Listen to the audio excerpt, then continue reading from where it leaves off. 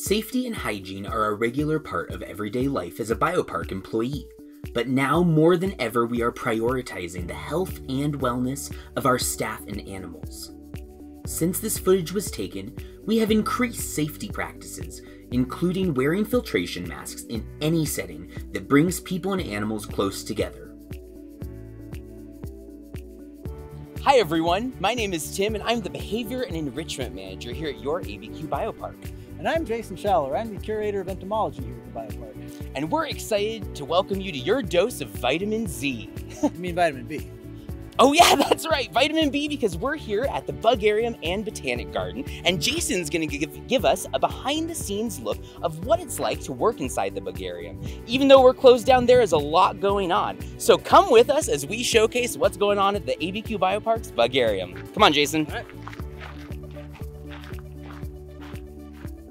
When you enter the BUGarium at the ABQ BioPark Botanic Garden, passion can be seen everywhere. And Dr. Jason is no exception, as he leads every program and project within the BUGarium. Looking into the exhibit of stick bugs, you might think that they're all the same, but once Jason opened it up and began identifying each individual by species, it was clear he knows each of them and how to work in harmony with them all. On top of that, bugs can be social with each other. So while it may not look the same as seeing the otters play or the penguins preen each other's feathers, having other individuals of the same group can enrich a bug's life just like it can any larger animal. Taking care of bugs takes a lot more than just giving good food, good habitats, and good water. It takes the right type of care to make sure that they're healthy and active. The BUGarium staff prepare a lot of their own food, growing plants and other bugs, as well as partnering with the horticulture staff to make sure every bug has the right kind of browse plant and nutrition. They also have created a proprietary recipe for soil that helps promote a healthy biosphere within the exhibits.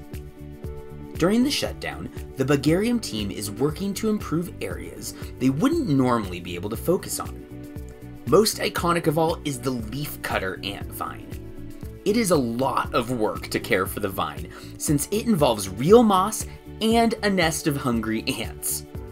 They are improving the way the moss is humidified, widening the walking space for the ants, and increasing the natural aesthetic, which means next time you visit your ABQ BioPark BUGarium, there will be a whole new way to see leafcutter ants in action.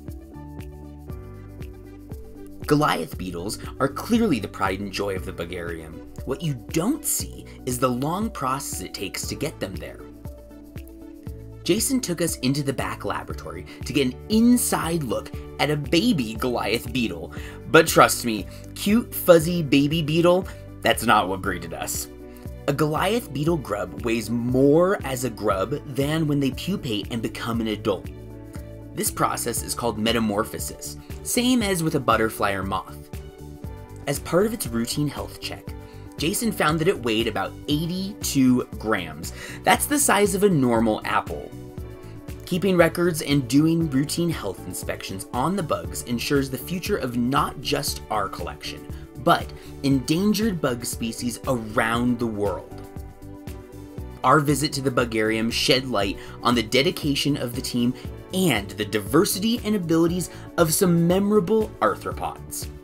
We are committed to the highest levels of care at the ABQ BioPark, bug, animal, and plant. And it is through your continued support during this crisis that we will come out ahead stronger than ever. Thank you.